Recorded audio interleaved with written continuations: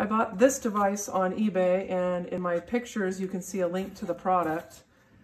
It's basically an automatic spinning Lazy Susan. It's electrically powered, it plugs in. So what I do with the Vinyl Vac is I place my record down on this device and use this to secure it. And then what I use is a mixture of Turgitol, which you can get on eBay as well, with distilled water. Spray it on. You want to really saturate it.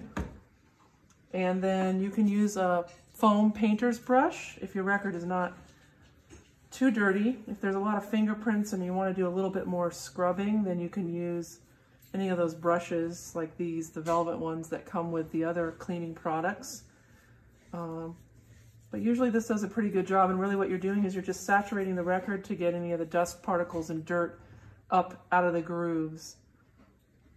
And then what you want to do after that, as you'll see in the Vinyl Vac videos as well, is to use distilled water to do a rinse. And obviously it's not going to completely rinse, but what you want to do is you want to get some of that cleaner out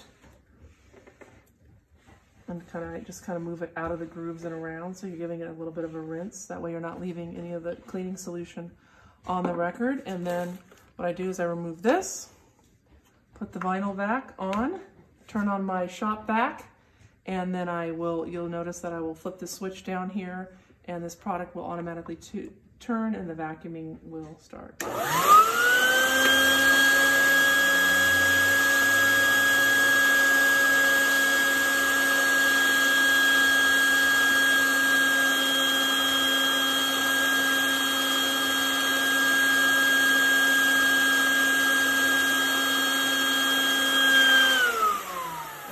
Do let it go about twice one way and twice the other, and then as you can see there's a little bit of moisture just left in the middle, which you can dab with a cloth, but it comes out pretty dry, and the suction is great.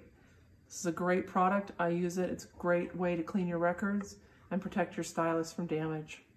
Highly recommend.